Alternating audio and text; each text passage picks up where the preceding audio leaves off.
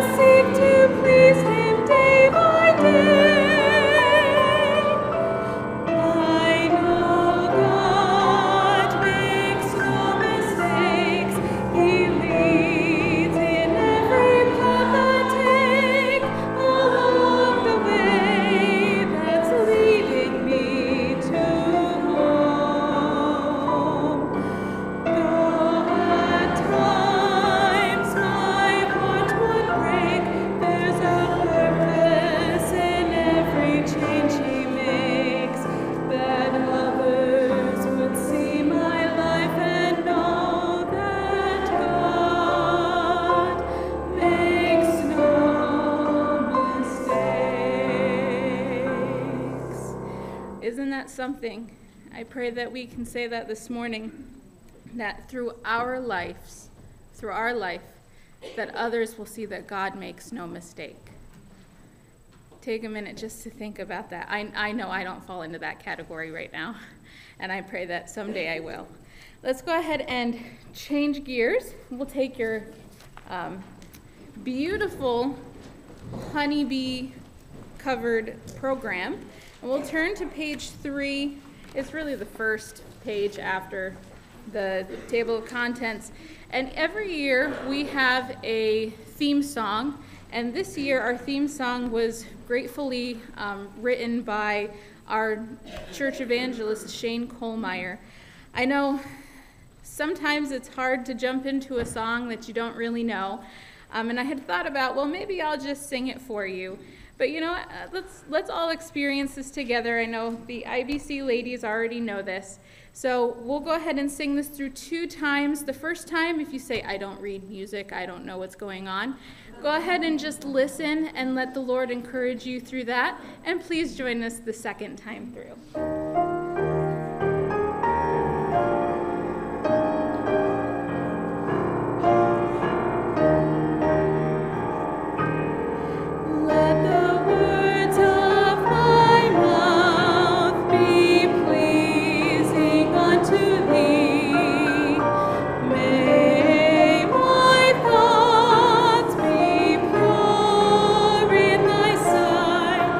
Help the words of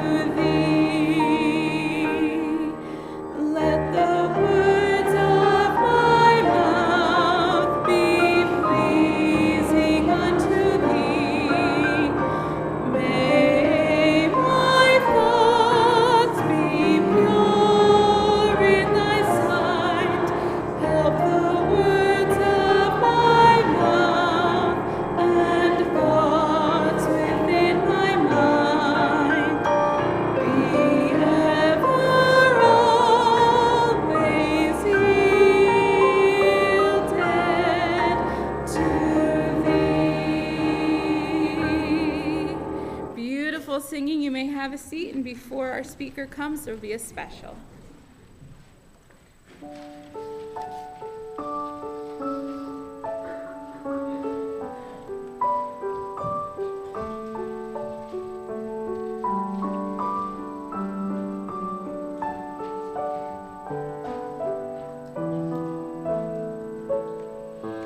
Take me, Lord, use me now, draw me close, O Lord. Give me godly understanding of your holy word. Let me live so close to you, others to amaze me. Jesus, love and great compassion shining forth in me. Use me, Lord Jesus, now for your glory. May all I say and do glorify your name.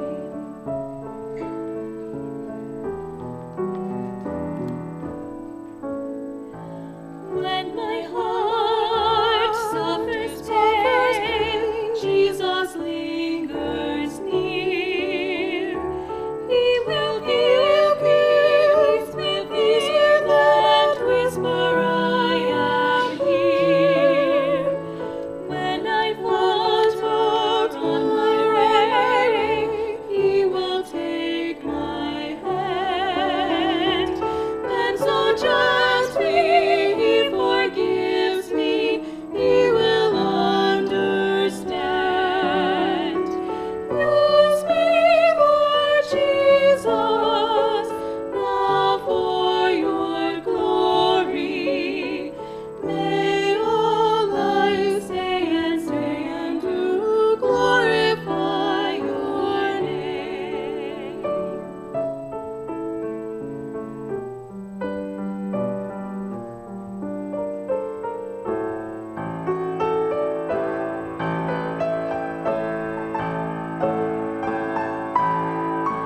Take my life day by day, yield it, Lord, to you.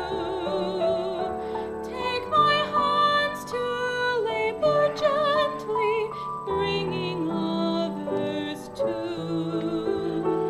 Take my lips to sing your praise, worship only you. Showing love to those who need the love of Jesus too. Use me, Lord Jesus, now your glory. May all I say and do glorify your name. Use me, Lord Jesus, now for your glory. May all I say and do glorify your name.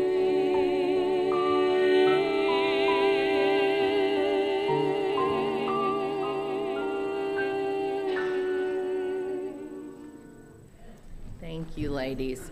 I want to introduce our speaker today. Her name is Ginny Crichton, and I actually just met her for the first time on Thursday.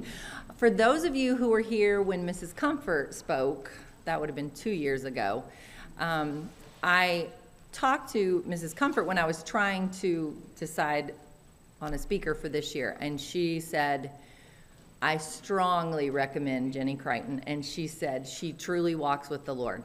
And I would rather have someone recommend a speaker and say those words than say they're funny or, you know, they can hold somebody's attention, whatever. But she said she truly walks with the Lord, and what a compliment. And so I am so thankful that she is here today. Did you figure out who your surprise guest was? Did you see her? Sarah, where are you? Okay, so do you see Sarah? Stand up, Sarah. Sorry. Okay, so Sarah was in Mrs. Crichton's, in their church when you got saved. Is that correct? So that's one reason that was like a little confirmation from the Lord. You have the right person. Sarah, in fact, just moved up to this area recently to Pennsylvania. So how neat is that she got to meet her?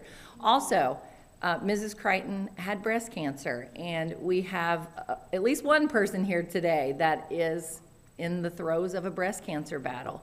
So I know that God brought her our way for such a time as this. And my husband and I have already been encouraged by her and her husband. He was a pastor in Rhode Island for how many years? 38 years. Now they live in Florida. They have 5 children. I'll let her tell you whatever else she thinks you need to know about her. But we are just really thankful that she's here. And I'm glad you're here. God knew that you needed to be here today, and he knew that you needed to hear her. So just open your hearts, and we're looking forward to what you have to share with us. Many of you don't know me, so I thought I'd tell you a little about the trial I've been going through. I'm sure if you got up here, you could all tell me about your trial that you've been going through. Well, there's this old lady that moved into my house. And every time I pass the mirror, I get a glimpse of her. It's very intimidating. I don't know about you. And you know, I go to the ATM and I take out $100. And it's like, va-voom, it's gone. And I would never spend money like that, believe me. But that's not the only thing that's missing from my house. It's food. And my favorites, like butter pecan ice cream. And all those chocolate truffles. Oh, but they're gone. And I never eat sweets like that. She must really have a sweet tooth. And then, one of the worst things, well, maybe not the worst, she's been going in my closet. And she goes in my closet, and I don't know what she's doing, but she's making my clothes smaller. So when I put them on, it's like hard to get into them. But she's going to my mailbox. And in my mailbox, she's taken all the print and she's blurring it. So like I have to squint and see, who is this to? What am I supposed to be doing here? But it's my TV. Oh my word, I listen to the TV and it's like mumbles. I'm trying to say I'm reading lips. Yeah. But that's not the only thing. She's taken the joy out of shopping. I mean, you know women, we love to shop. And she's taken all the joy out. So, you know, I go to the store and take all the things that I want to be able to get. And then I go into the dressing room. I'm so excited to see what I'm going to put on. And there she is. She jumps right in front. Now, I thought maybe she had moved to another house because it was a long time I hadn't seen her. But one day I thought I'd better go and get my driver's license. It's time. And so I smiled real nice in front of the camera and everything straightened right up. And she jumped right in front of me and got her picture taken. Well, I hope, ladies, that when she does move to your home, that you and I will learn how to grow old gracefully. I'd like for you to turn into your booklets and on the session 1, please. And I first would just like to say thank you to Sharon. She has been a real source of blessing to me, a real trooper to all the texts and phone calls, and just be able to keep me in line what's going on, and I've truly appreciated that. And thank you, ladies, for who are here. It's great, Sarah. We'll have to connect. I'd like for us to say something together. I'm going to say it first, and it was great in the song because it was just what needs to be said. Lord, whatever you tell me to say or whatever you tell me to do, I will obey. Let me say it again. Lord, So I'm not saying it to you, I'm not saying it to me, I'm saying it to the Lord. Lord, whatever you want me to say and whatever you want me to do, I will obey. Let's say that together.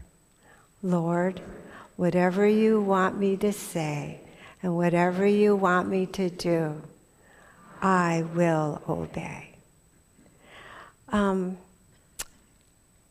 May that be in our heart. But sometimes, ladies, not just what we ought to change to say, it's what we ought to change not to say and what we ought not to do. And so we need to keep that in mind as we go to the Word of God. Before each session, I'm going to give you something to write down in your booklet or in your Bible. And this session, what I've chosen are this. The words originate in our heart. Words originate in our heart and reveal our heart's condition. Words originate in our heart and reveal our heart's condition. And we're going to look into that a little bit and talk about that a little bit, about how our heart has so much in there that needs to come out, that we need to know what's in there. And then underneath that, so words originate in our heart and reveal our heart's condition. And then underneath that, I want you to put the scripture, Matthew 12, 34, 35.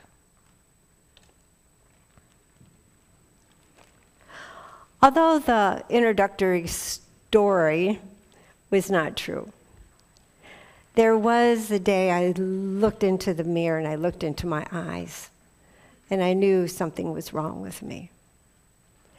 We were planning our ladies' seminar at our church, and so I just said, Lord, you know I don't have time for me. But Lord, as soon as the ladies' seminar over, I promise I will check it out. I'll go to the doctor.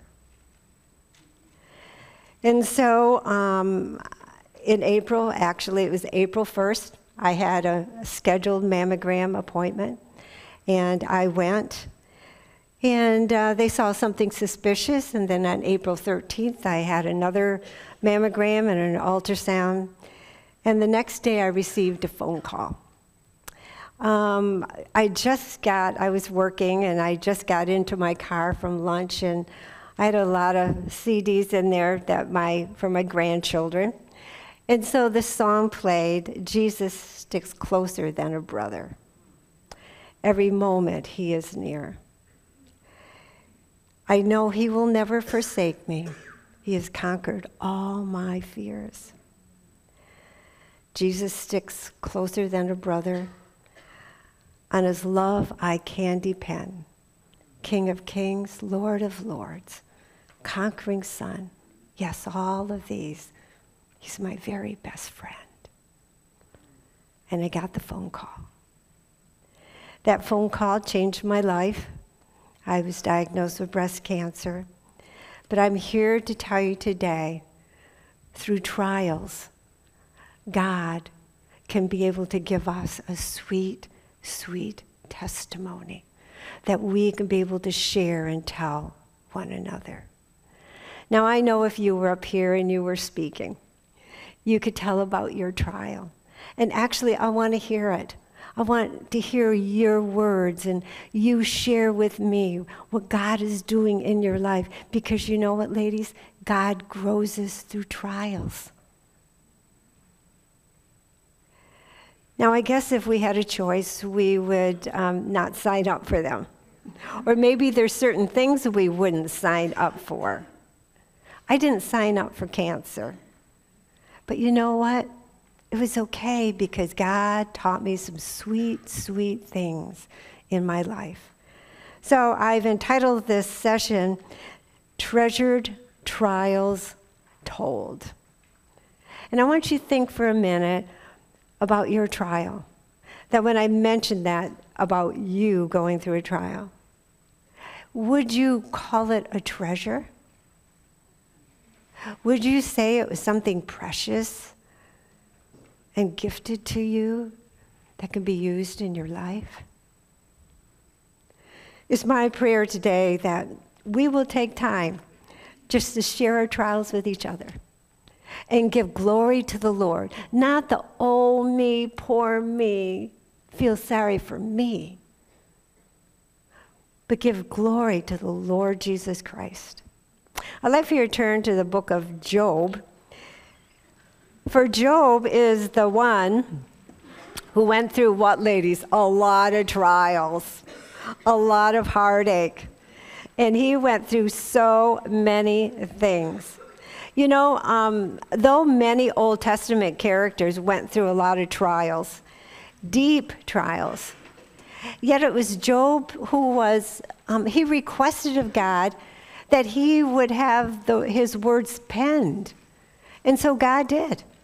God penned the words of Job in the book of Job. So 20 chapters out of the 42 chapters of the book of Job are said, spoken words from Job himself. Let me ask you, I want you to think about this for a moment. If your words, if my words were penned in the Word of God, or just in a simple book, and shared with everybody, will we go, oh, I wish I wouldn't have said that. Oh, why did I say that?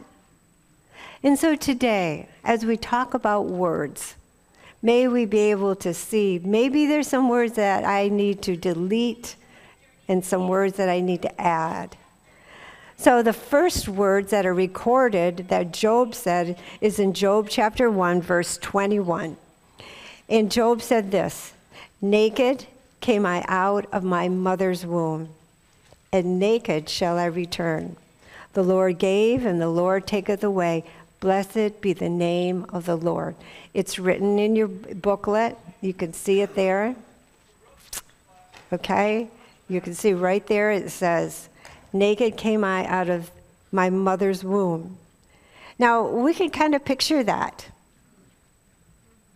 But naked shall I return. I can't picture that, but it's going to happen. But listen to Job's words. The Lord gave, and the Lord taketh away.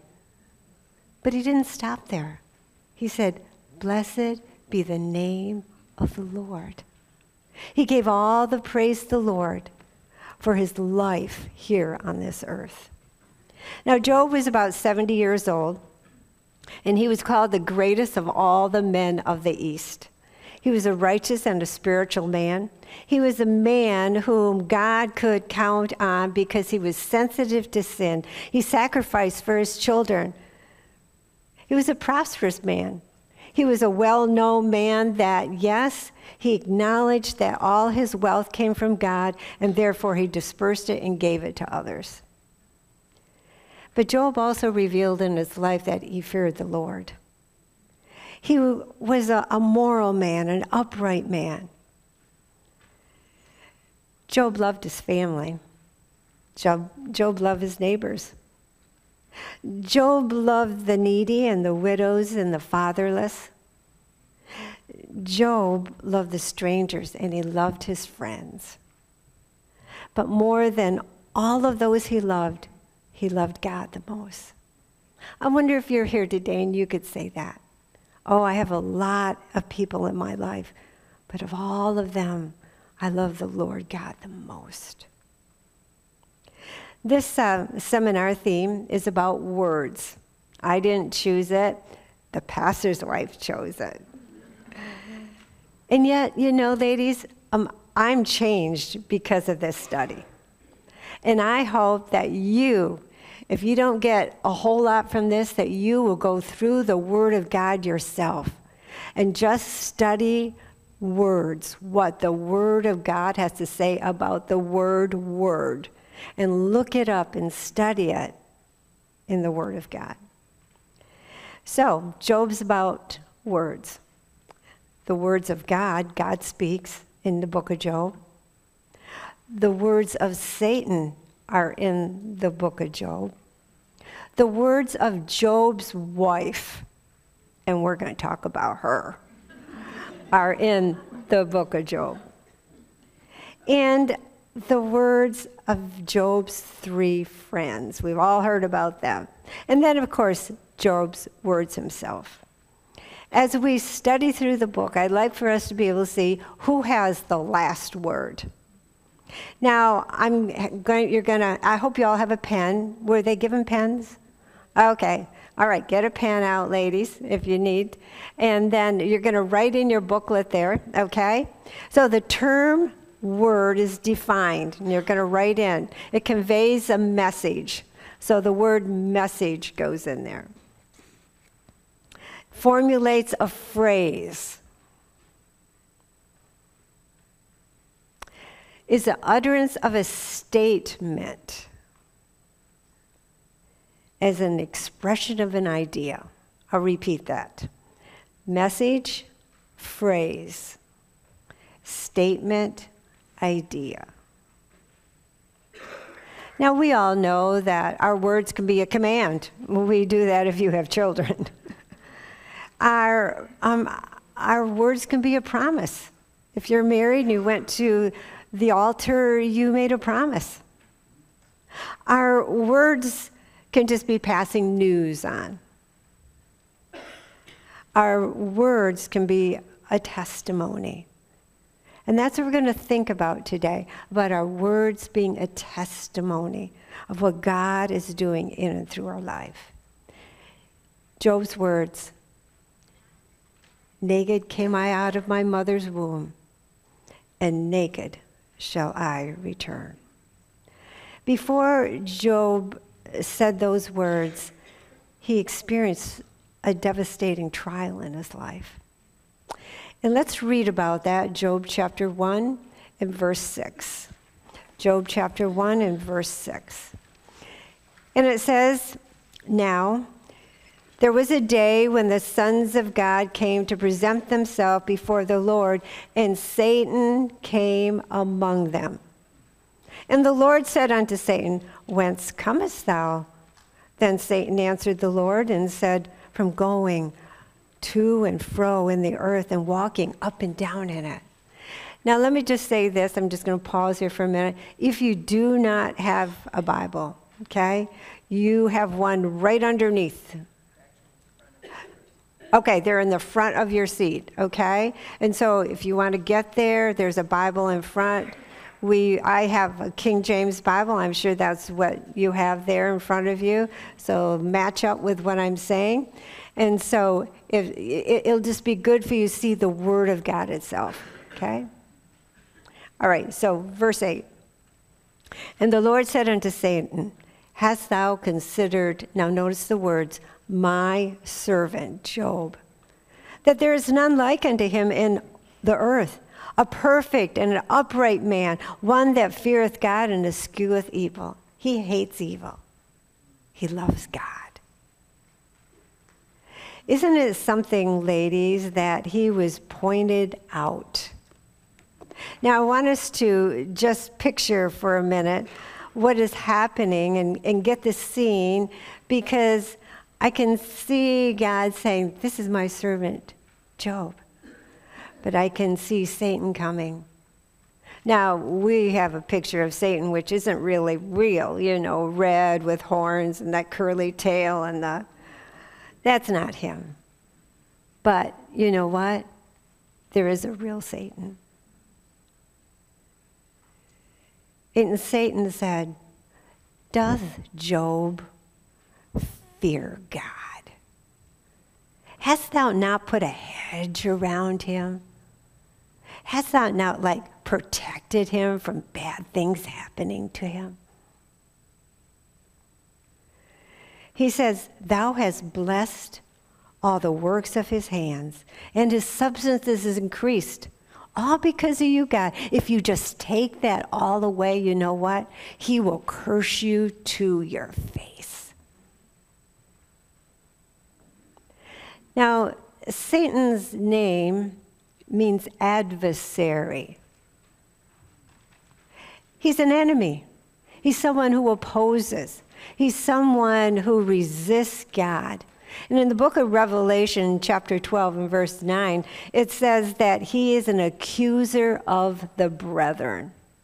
That means if you are born again here today, that Satan accuses and say, did you see what she did? You did see that. That was really wrong. Aren't you going to do something about that, God? Satan is not, Satan is limited. But we know that God is infinite, and God limits what Satan can do. Thank the Lord for that. Now, Job didn't know about the meeting in heaven between God and Satan. But God allowed Satan to do some things to Job.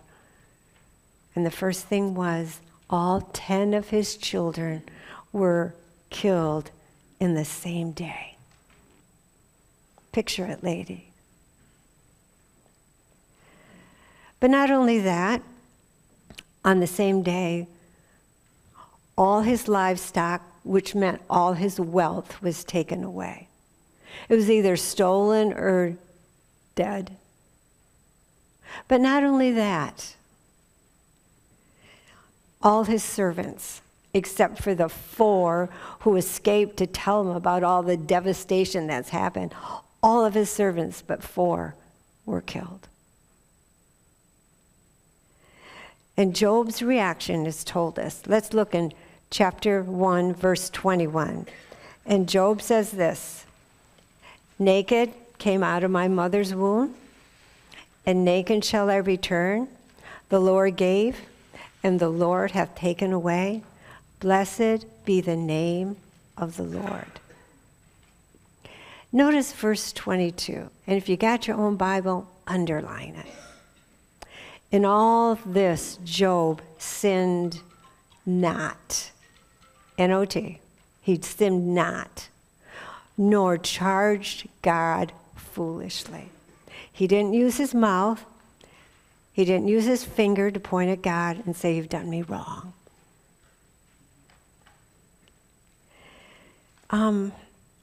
You see, ladies, there's things that happen in our life, I think, sometimes, and we don't know why. We want to know why.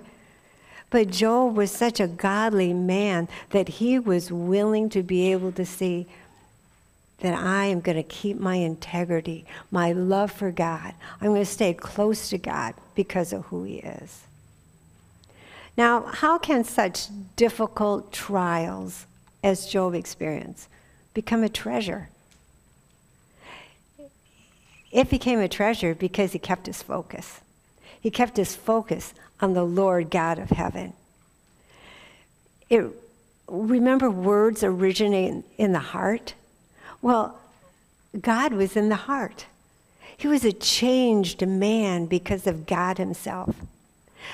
On your booklet, you're going to write in, Job first looked back. You're writing the word back.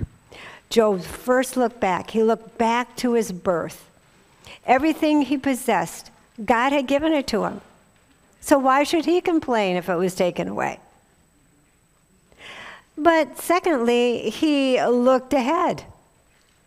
He looked at the very end of life when he was going to die. And he thought, well, you know what?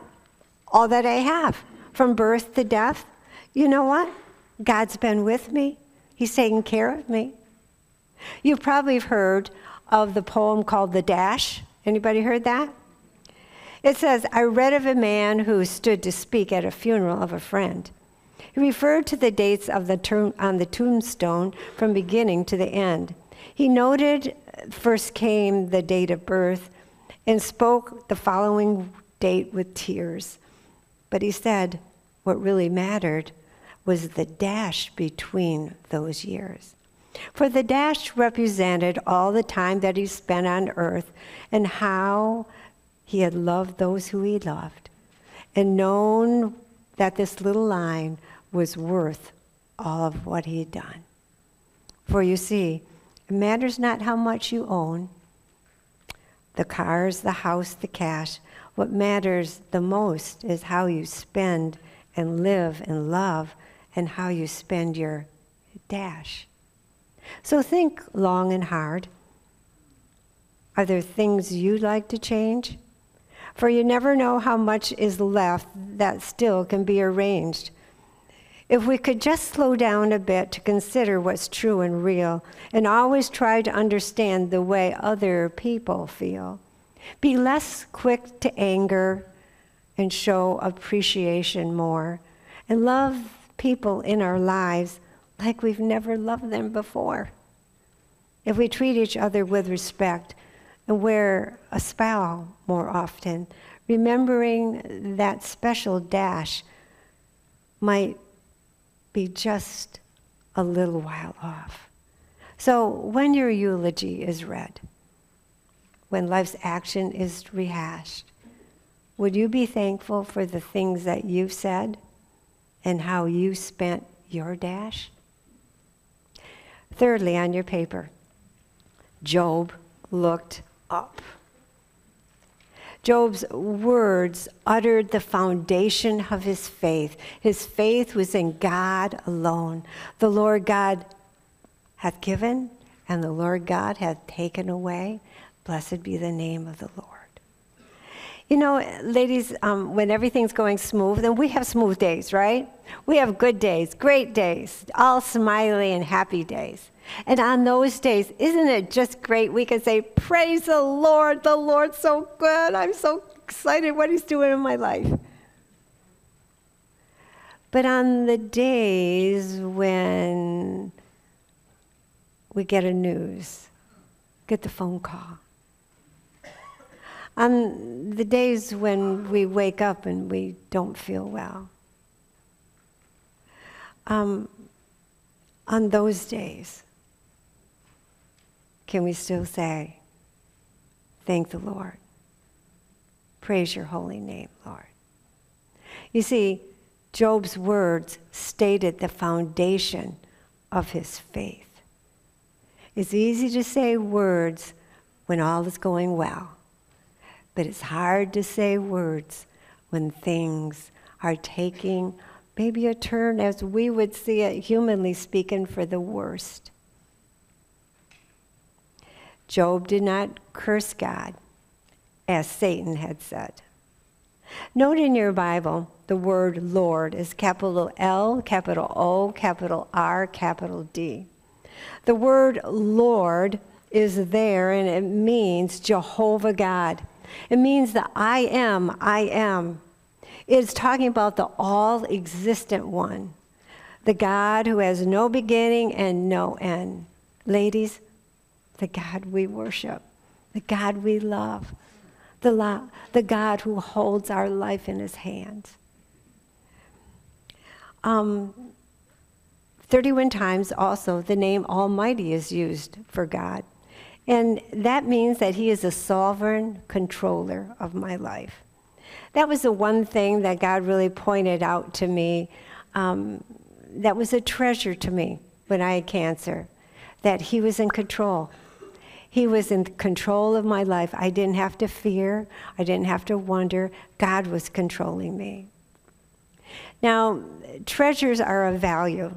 And so, you know, Sharon gave us this great, beautiful treasure chest. And treasures are different treasures to people. If you were kids, and I said, oh, kids, you know what? I got candy today. Oh, they'd be so excited. Oh, candy, that's my favorite Tootsie Rolls. Can I have that one? But you might not be that excited. But if I took out a truffle, you say, oh, okay, now you're talking my story. That could be a treasure to me.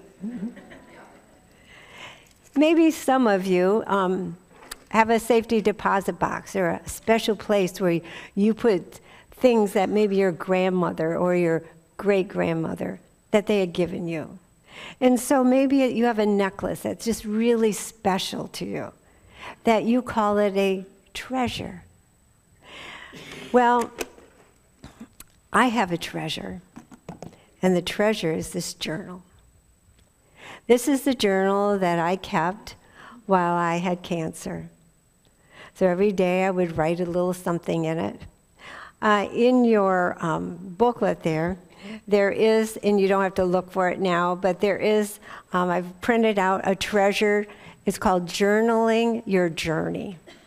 And so it's just kind of helping you to just have a little format, some things to write down when you are going through maybe a trial, something hard in your life, but maybe just something daily that you want to be able just to keep track of what God is doing in your life.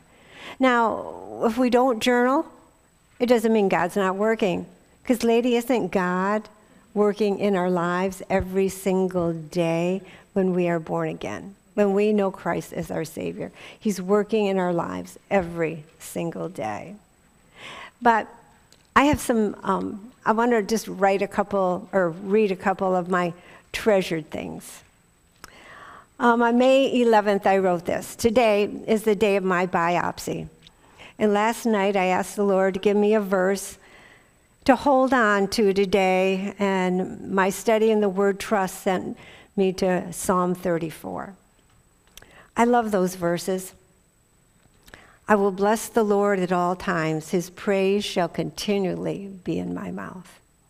Oh, magnify the Lord with me, and let us exalt his name together. I so desire to be a joyful Christian, I wrote, in my countenance and in my words. Then I came to verse 4. Those are my sister's words.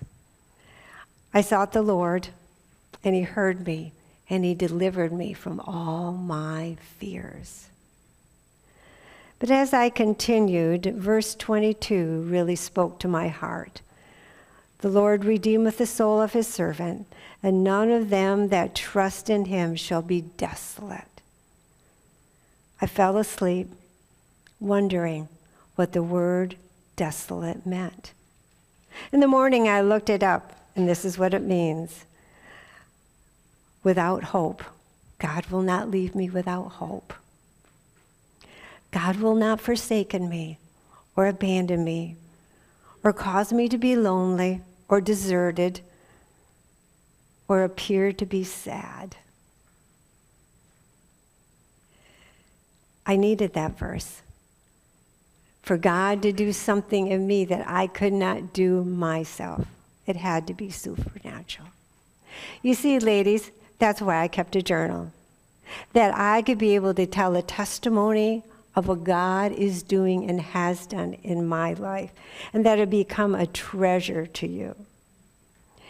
But let me just say, Job's trial became a treasure because he was confident in whom he believed. His belief revealed his faith. If you're here today and you do not know for sure Jesus Christ is your own personal Savior, there has not been a day in your life when you have bowed and told him that you are a sinner and that you needed him to be your Savior, then in the booklet, there's some pages back there that explain the gospel message that you too can be able to know Christ as your Savior. Because you see, ladies, the book of God is to tell us how to become a believer, a Christian. And then it's for us to feed on after that. And as we feed on the Word of God, all of those things that come into our lives, we can go back to it, and God can feed us and nourish us and encourage us and give us hope. Have you ever been hopeless? I have. But you know what? God, through his word, showed me what hope was. Job experienced a second trial. And the second trial is in chapter 2, verse 1. It says again, there was a day when the sons of God came to present themselves before the Lord. And Satan came among them also and presented himself before the Lord. And the Lord said unto Satan, from whence comest thou? And Satan answered the Lord and said, from going to and fro to the earth and from walking up and down in it. And the Lord said to Satan, hast thou considered my servant Job? that there's none like him in the earth. For he is perfect and an upright man, one that fears God and escheweth evil, and still he holdeth fast in his integrity. Although thou movest me against him, he did not curse you. He destroyed him without cause. That day, God gave permission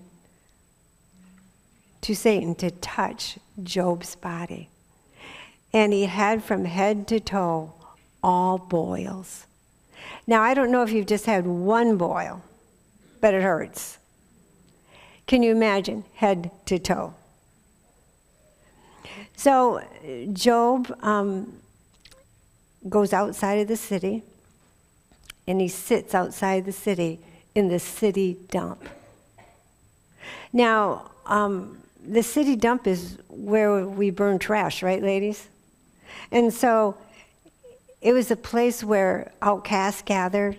It was a place that smelled horrible, where rats ran around. It was a place where Job sat in a heap of ashes, the Bible tells us. And Job sits there from verse 7 and 8 all the way through chapter 42. A long time. But Job's wife comes. Now, I can just picture her. I mean, if he was a really important man of the East, then don't you think that she was a really important woman? I imagine she went with her flowing gown and her necklaces and all her rings. And I imagine as she passed her expensive stores that, she's going to the city dump to see her husband. And there he sat on a heap of ashes. Can you picture it? Can you imagine? Let us notice her words, verse 9. Chapter 2, verse 9. And then said his wife unto him, Dost thou still retain thy integrity?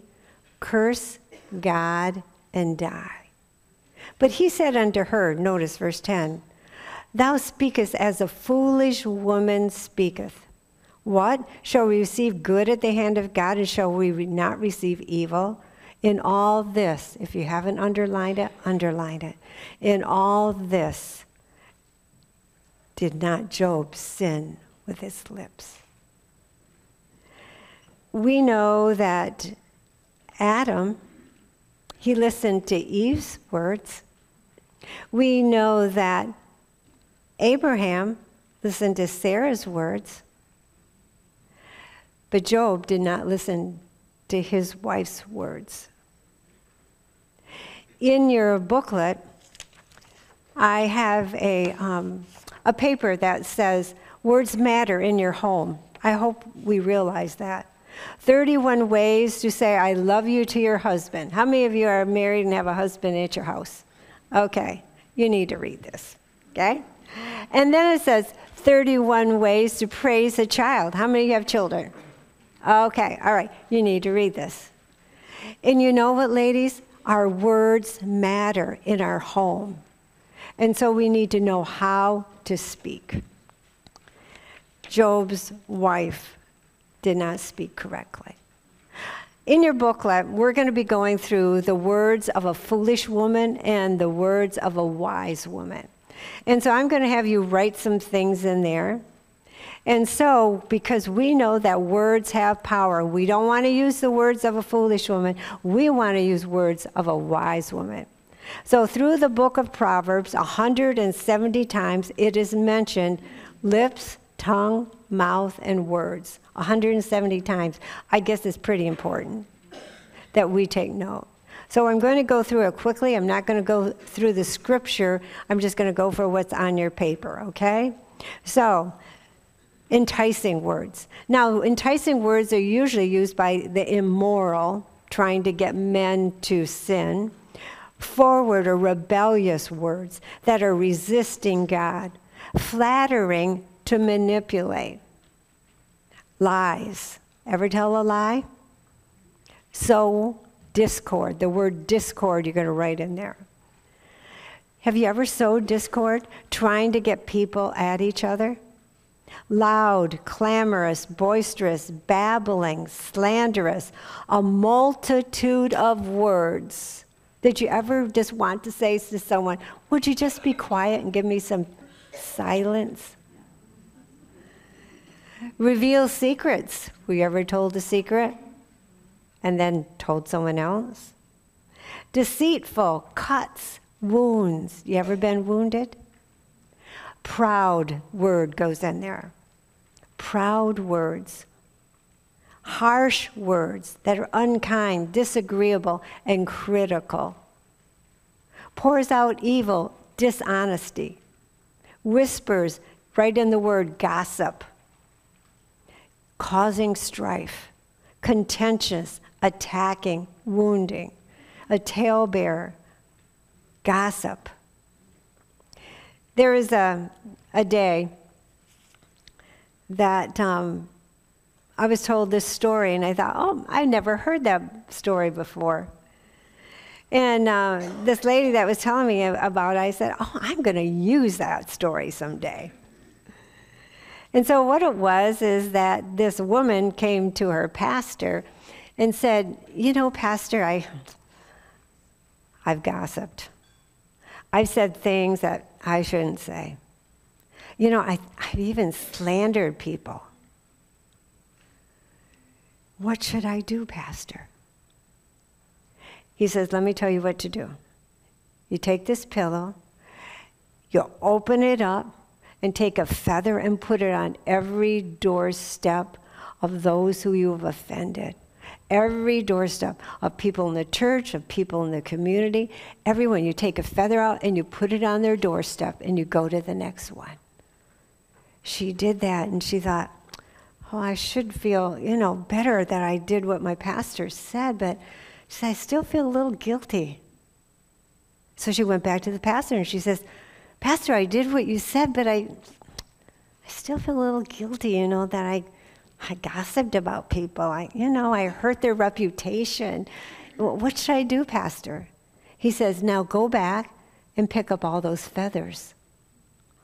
Oh, she said, the wind has carried them away. They'll be vanished. They'll be gone. That's impossible. He said, so is it with your words. All your words, what you say, it's impossible to put them back in your mouth. They're still there. And ladies, may we understand the lesson that our careless, idle chatter, sharing bad reports, hurt people. And it ought not come out of a woman's mouth.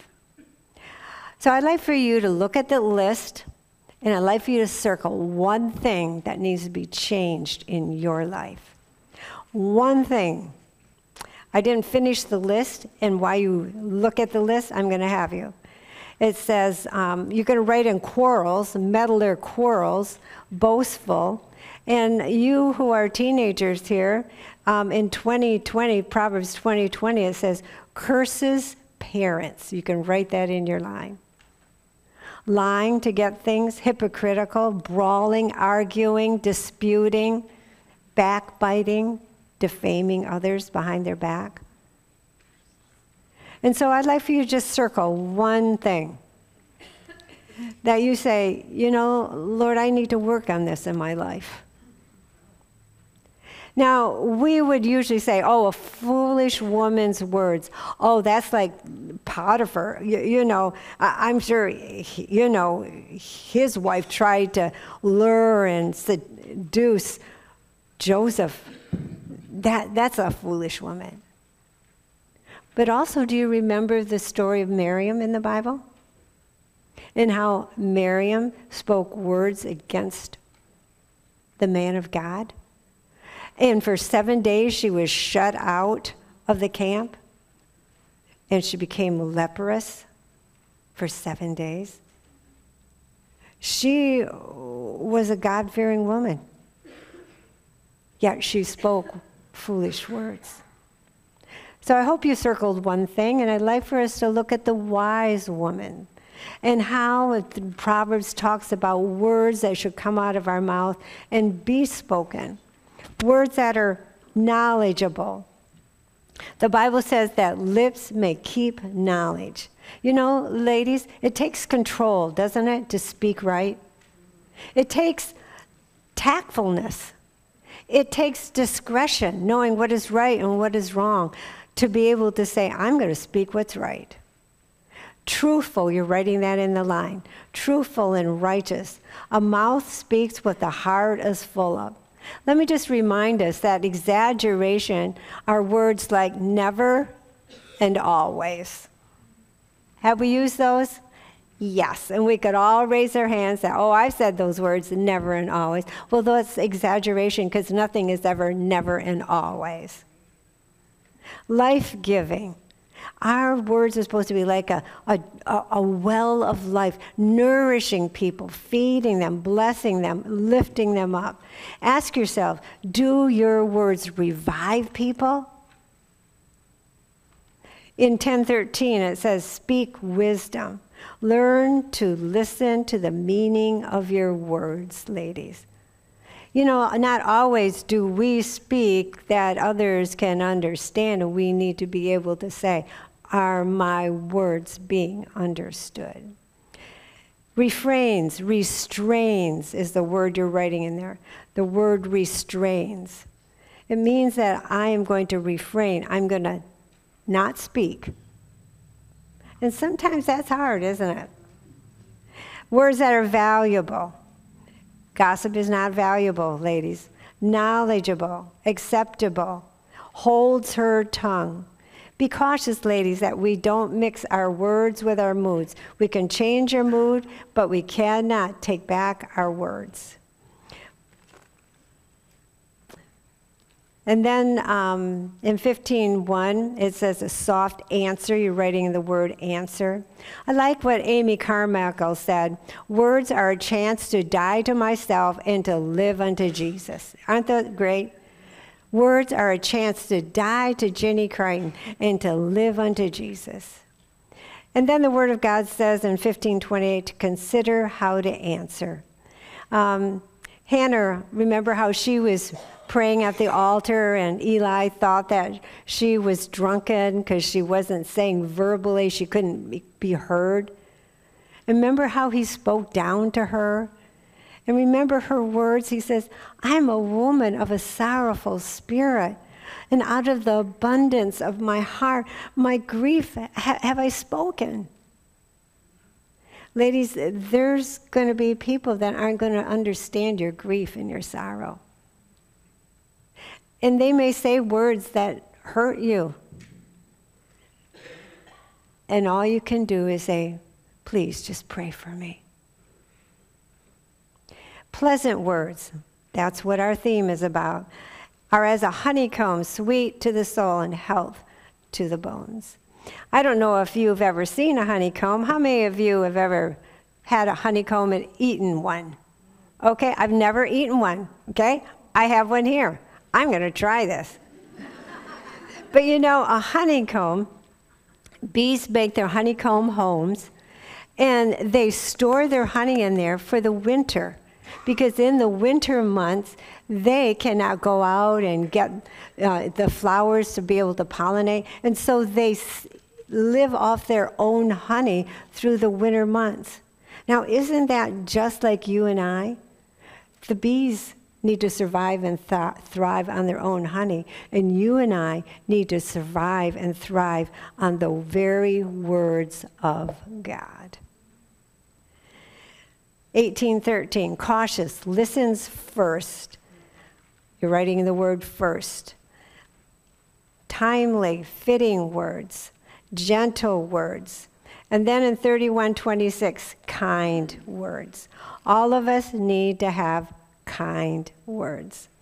I remember the day I came up from the basement with a load of laundry. Oh my word, it was so heavy, and and there sat my husband.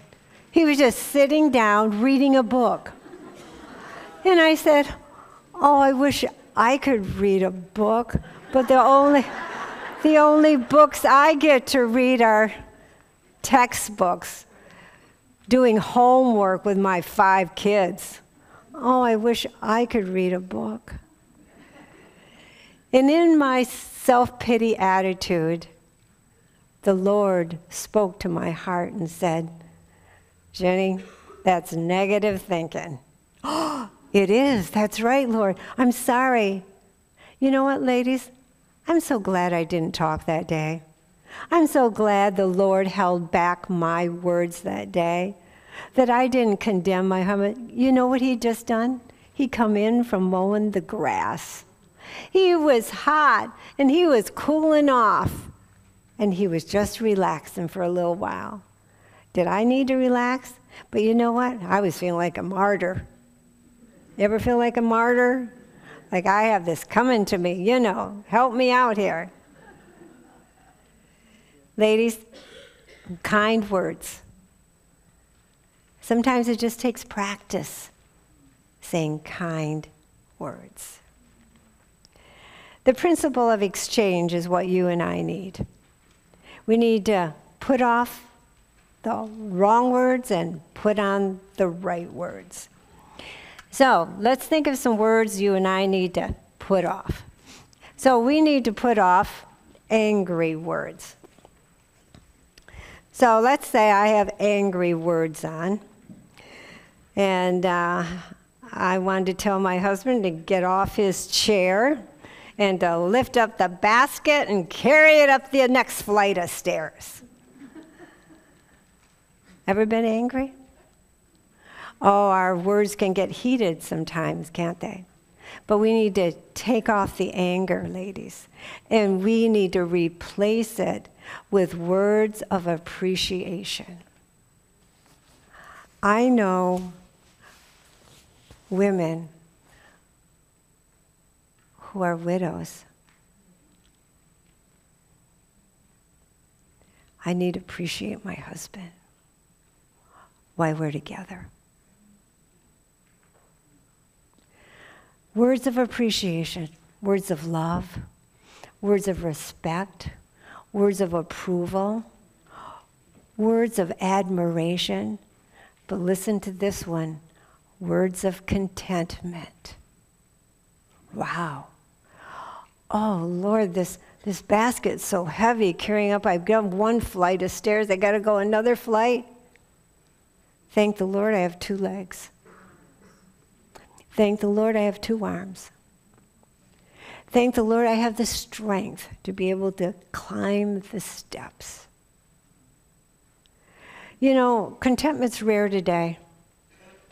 Those who aren't married wish they were. Those who are married wish that maybe they had a different husband. Women are always wishing that they were a little thinner or a little prettier. Contentment. I encourage you to study out the Word and the Word of God, that we might become more content women. So we need to take off the angry words and put on the words of appreciation. But we also need to take off bitter words, words that are resentful. Do you ever resent someone? Ever get hurt? You and I need to come to the point where we put off those bitter words. But ladies, we can't just take it off. We need to put on. Because if we take off, then we're just target again for Satan for doing something else, putting on us. So we need to replace that with the bitter words, replace it with words of benevolence. What are that? Words of goodwill. Words of generosity and tenderness. Words of compassion. And listen to this one. Words of forgiveness. Let's just say out that word together, ladies. Forgiveness. Let's say it again. Forgiveness. You know, forgiveness is necessary, but it takes a deliberate decision to be forgiving. And then it takes words, I am sorry. Please forgive me. Or it takes words, I forgive you. Forgive me. And ladies, we always need to say, I'm sorry. But then sometimes the Word of God talks often in the book of Proverbs about a contentious woman. A contentious woman is that kind of woman that's just fuming and hot and heavy all the time. And we need to take off that contention spirit, and we need to put on consideration, forbearance, and patience. We need to put on not being irritable, but being calm. How are you at your house? Are you calm?